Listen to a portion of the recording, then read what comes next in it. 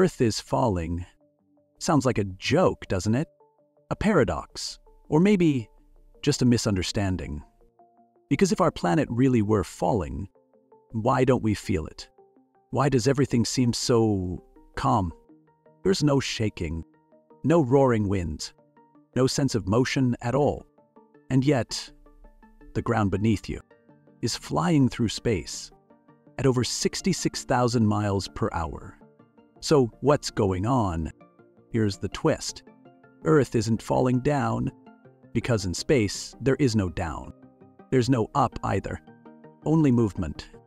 Only motion through a cosmic sea. And gravity? It doesn't work the way our instincts think it does.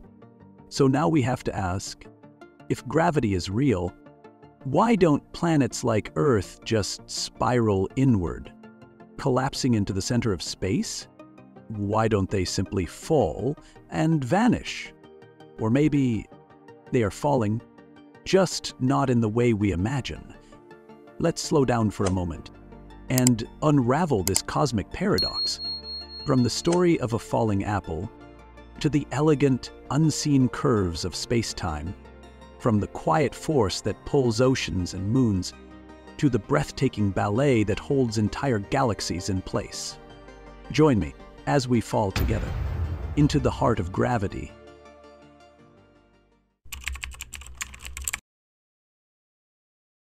Let's begin with something simple, something familiar.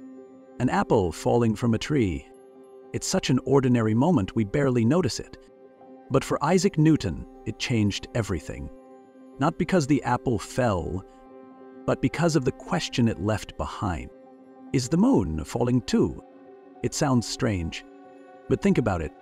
If gravity pulls the apple straight down to Earth, why doesn't it pull the moon down in the same way? To explore this, Newton imagined something bold. A cannon, sitting on top of a mountain so high, it reaches beyond the atmosphere. No air, no resistance. Now, fire a cannonball. At low speed, it falls back down. Fire it faster, it travels farther. Faster still, and it arcs even farther away, but at one precise speed, about 7.9 kilometers per second. Something extraordinary happens. The cannonball never touches the ground. It keeps falling, but it keeps missing the Earth. It loops around again and again, falling endlessly, but never landing. This is orbit. Now let's scale it up. Earth becomes the cannonball. The sun becomes the pole. And the only reason Earth doesn't spiral inward is because of that one perfect sideways push. A cosmic shot fired billions of years ago, perhaps at the very birth of the solar system. So imagine for just a moment, you are that cannonball, falling forever, but never arriving. What would that feel like? Weightless, free, or trapped in an endless glide, trying to escape something you can never outrun? And here lies the deeper mystery. What really holds us in orbit? Is it just speed? Just motion? Or is there something more? Something hidden, inscribed into the very geometry of space itself? That is where we go next.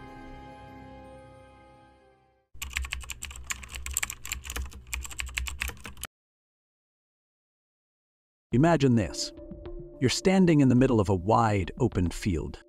You pick up a stone and toss it forward. It arcs through the air and falls to the ground.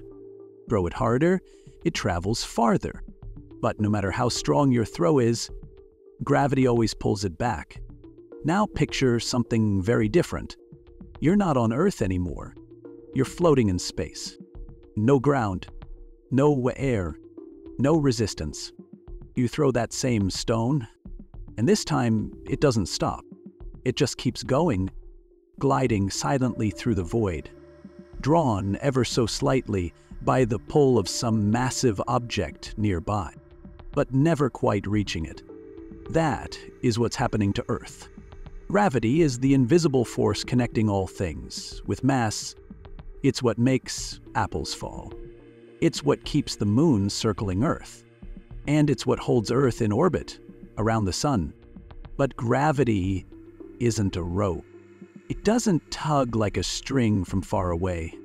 It's more like a subtle tension, a hidden curve woven into the very structure of space itself. A quiet rule that says everything must bend toward everything else. Now think about this. The sun is massive, about 330,000 times heavier than Earth. Its gravitational pull is colossal. By all logic, Earth should be falling straight into it. So why doesn't it? The answer is simple and elegant. Sideways velocity. Earth is moving sideways at roughly 30 kilometers per second. And that motion, that perfect sideways glide, keeps it in a constant fall. A fall that's always missing. It's being pulled in, but it's moving too fast to ever fall straight down. It's like someone running inside a giant bowl. They're always being drawn to the center, but as long as they run fast enough, they stay near the edge, circling, spinning, never falling in. That's Earth, a cosmic dancer, orbiting the solar flame. Not because it's chained there, but because it's always outrunning its fall at just the right speed. But now, here's the real question. What if that speed changed? What happens if the dance is interrupted?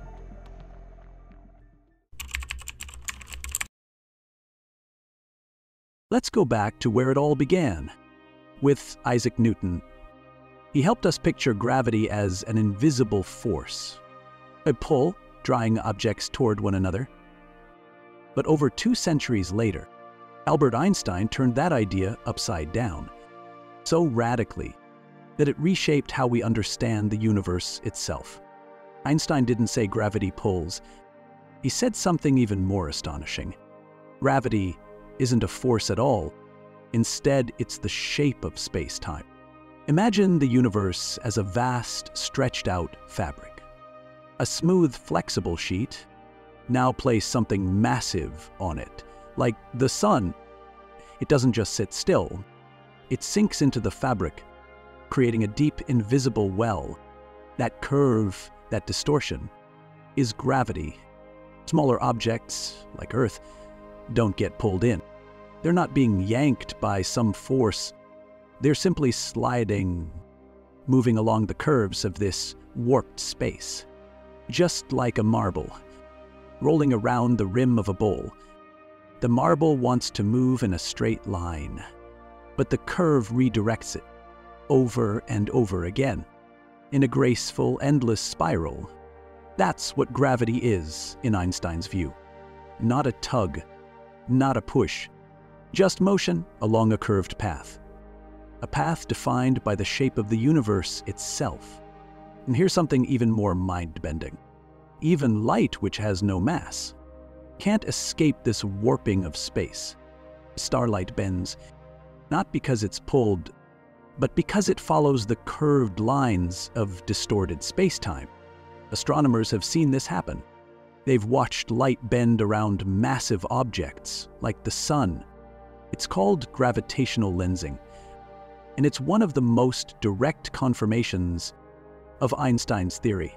So the next time you look up at the stars, and what you're seeing might not be what it seems. That light may have taken a strange path to reach you, a twisted, arched journey through invisible curves, carved into the fabric of the cosmos. It's like looking through a window that was gently bent by gravity itself, a hidden lens, shaping how we see the universe. So now the question isn't just, what's pulling us in? It's something deeper. What hidden curves are we gliding along? And if the universe really does bend and twist space around us, where could those curves eventually lead?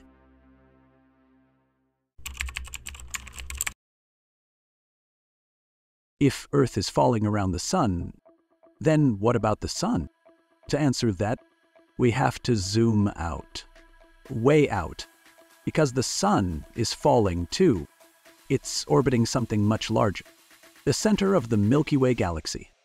There, hidden deep within the galactic core, lies a supermassive black hole.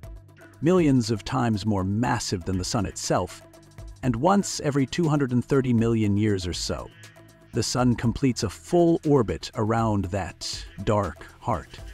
Earth, along with the entire solar system, is just along for the ride.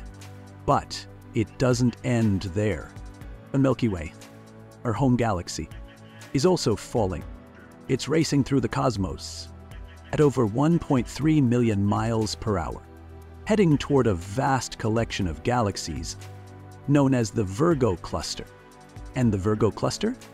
It too is being pulled, drawn toward something even more mysterious, a region of space called the Great Attractor. We don't know exactly what it is, but we know it's powerful. So powerful, it's dragging tens of thousands of galaxies toward it, including ours. At this point, any sense of stillness starts to dissolve. There is no center, no fixed ground, no place that stands still. Everything is falling, but not in chaos, not in collision. Everything is falling in orbit, like a cosmic pinball machine, with no edges and no bottom. Every planet, every stars, every galaxy. A marble gliding along invisible grooves in space. A web of gravity where motion never ends, where nothing truly rests and nothing is ever truly lost. You and I were part of that motion, not just circling the sun, but caught inside a layered spiral of spirals, falling through a universe that never stops moving. So now we ask, if everything is falling, are we spiraling towards some inevitable end? Or maybe the universe is something else entirely, a silent symphony, where falling is not a failure, but the oldest dance of all.